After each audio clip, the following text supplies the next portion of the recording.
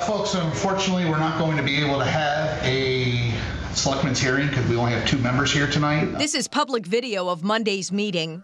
Select women Dottie Bilbrough, Kim Farah, and Sheila Johansson left after seeing that most others in the room were not wearing masks.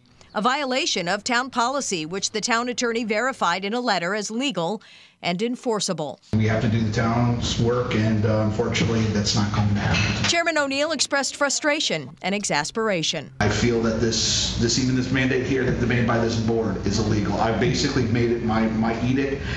I'm willing to go in front of a judge to argue my case. The town fire chief is also a select board member and does not support the mask policy. Sean and I share the same mindset, I believe, that we're here listening to you folks. Our job is to represent the residents of Danville, not... All 5 select board members declined to comment for this story, but some residents are now wondering how business will get conducted and started brainstorming. There is absolutely no reason that we can't have a special section reserved for people who choose to wear a mask, and everybody else can choose not to. Right. And that is entirely fair and in keeping with what we did before.